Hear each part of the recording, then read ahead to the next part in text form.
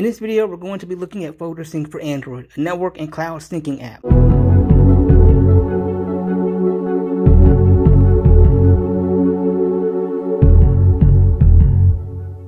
Here it is in the Play Store. There's two versions, the free version and the Pro version. Pro version is $4.99 and it removes ads. We'll be looking at the free version in this video. I've already got it installed. Now open it up. Here is what it looks like. At the top here we see our syncing status for all of our folders, enabling location in the background, our folder pairs, which is our syncing folders, and our cloud accounts. On the next tab we have our folder pair. So all of the folders that we have syncing from our phone to the cloud will be listed here. On this tab under accounts we'll have all of our cloud accounts that we can manage. On this tab we have files, where we can view all of our files on our system. For example, we have my internal storage and my SD card, and I have a favorite here that I needed to delete earlier. And on the About tab we have information about the app as well as some configurations. So let's get started. Let's go ahead and add our account. We'll add a cloud account.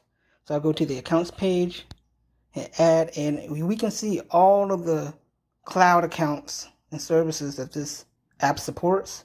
We have things like Amazon S3, Box, Dropbox, FTP, Google Drive, Mega. We have Nextcloud, OneDrive, FTP, S3 compatible, which is good for Backblaze, SugarSync, WebDAV, and more. I'm going to be connecting via WebDAV to my NAS. So I'll hit WebDAV and enter my login credentials. And I'll hit test. Once the test is complete, I'll hit save. And now I have my WebDAV connection. I'll go ahead and rename it to NAS. Save. Now we're ready to create a folder pair. On my system, my Android file system, I have a folder called Go Drive. This is where everything that I want to have synced from my phone to my NAS via WebDAV is going to be stored, effectively creating my own Google Drive. So what I'll do is I'll go to this tab, the second tab on folder pairs. So I'll go ahead and create a new folder pair. We're going to use my NAS account. I'll give this a name. Call it Go Drive.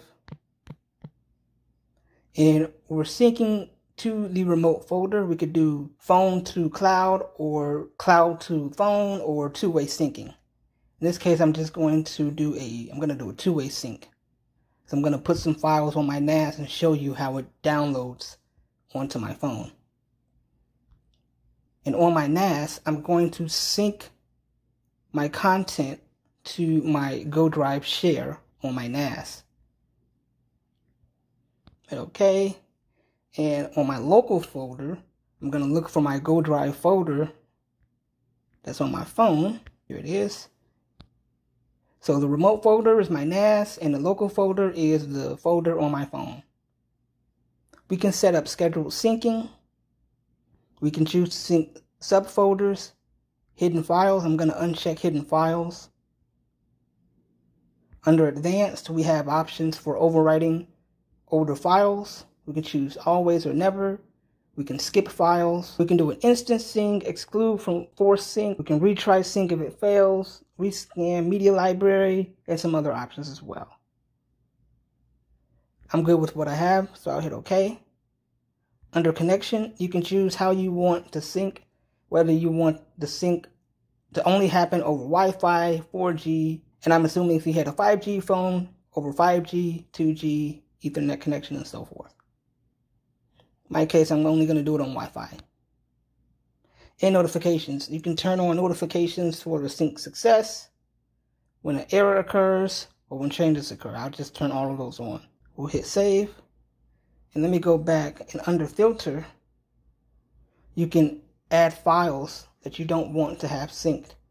And now I have my folder ready to sync. So now what I'm going to do is I'm going to add some files to my NAS, to my Go Drive share on my NAS, and we will see those files get brought down to my phone. Alright, so I've got some files on my NAS, and I'm going to hit sync and watch the sync progress happens. So we hit sync, and if we go back here, we can see it's downloading files from our NAS, and it's done already. And now if I go to my files under my Go Drive folder on my phone, I can see this Particles MP4, some thumbnails for my videos, and this Thumbs DB, which I should have put in my filters. And another thing that I'm going to do under advanced options, or actually under just sync options, is turn on sync deletions. This will make it so that if you delete something on either side of the connection, either on the remote folder or on your phone, the deletions will take place on the other side. So if I delete something on my phone, it'll be deleted on the NAS as well. This keeps things set up as a mirrored sync. So now I'll go back to my files and I'll delete this Thumbs DB, and it's as simple as that. I've got another file synced on my server, and I'll go ahead and hit sync again, and when I refresh, I'll see the video's text file that I have. If you go back into settings, you can enable scheduling sync by toggling this on. And then you have the option to set the interval of your syncs from every 5 minutes to 15 minutes, 30 minutes to an hour, all the way to monthly and custom. And under custom, you can set the days, hours, and so forth. If you want it to be as short as possible, you can do every 5 minutes, or just do a manual sync. If you go back, you can enable location in the background. This is if you have your connection settings based on the SSID. I'll hit allow and OK.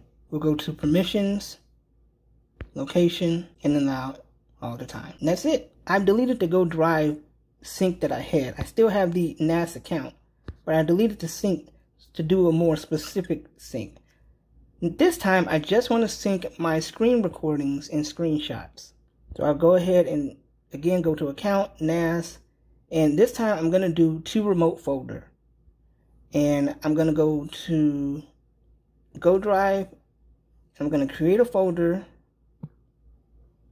on my NAS called Screen. We'll do screenshots first. Now create another folder. Screen recordings. And this one we're going to do screen recordings. I'll give it a name. 4D task. We're going to do again one-way sync. And the local folder is going to be under my camera, under screen recordings, and I have all these screen recordings. And we're going to not sync hidden files. We will do instant sync. And I do want sync deletions. And that's pretty much it. Hit save. I'll go ahead and quickly add my screenshots. One-way sync to my screenshots folder on my NAS from my camera's screenshots folder. And done. You can also set up notifications. And now what I'll do is go ahead and hit screen recording sync first, because that's going to take the longest. And we can see the progress. This app is really fast at sending data, so it's really nice. And we'll just let this complete, and then we'll sync our screenshots. And all of this data is being sent to my NAS on my network via WebDAV. The syncing has complete. If I go to my jobs and click on the little clock icon here, I can see the job. And down here at the bottom, I can see we've had 20 items synced up, and it took about 1 minute and 45 seconds. I'll do the same for my screenshots, and that didn't take any time. And so now whenever I take screen recordings or screenshots, they can automatically be sent to my NAS. And of course, this can be done with any account that you add to your accounts with all of these services. Looking at some more options here at the top, you have the ability to see all of your jobs, your folder pairs, successful jobs, failed jobs, and what's currently being synced. Similarly with accounts, you can look at all your synced accounts, the ones in use, the ones not in use.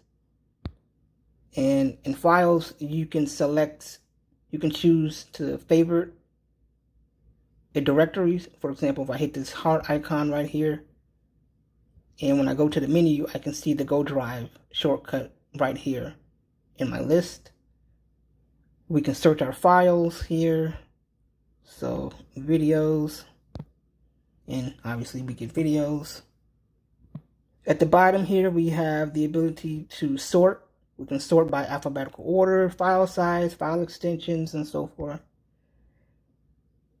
This little eye icon, if I go back to my file system here, will allow us to show hidden files and folders. We can select all items and run actions on them. And we can add a new folder. Under About, under Configurations, we can enable schedule syncing, enable notifications, and you have all your notification options here. We can enable PIN access code, so you have to enter a PIN in order to get into this app. And you can even set fingerprint. So I'll go ahead and enable this and set my PIN code. For the purposes of this video, I'll just give it something easy.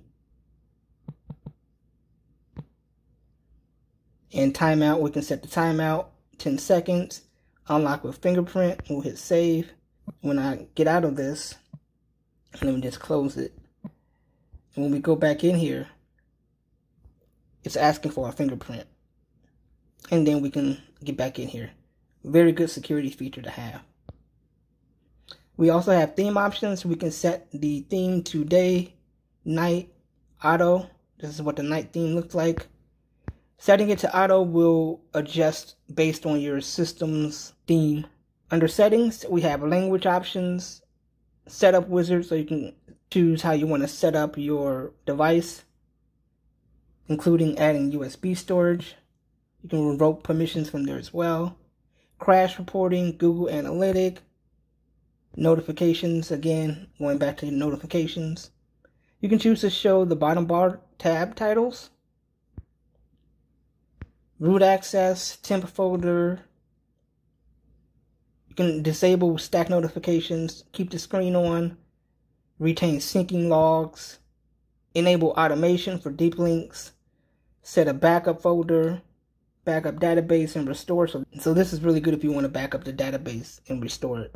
I've been using DS File, and I ranted about how Synology just does not care about its mobile apps. This has been one of the best apps I've used for connecting to cloud services. I tested it with Backblaze, S3, WebDAV, so I'm very happy with it. And that is FolderSync for Android.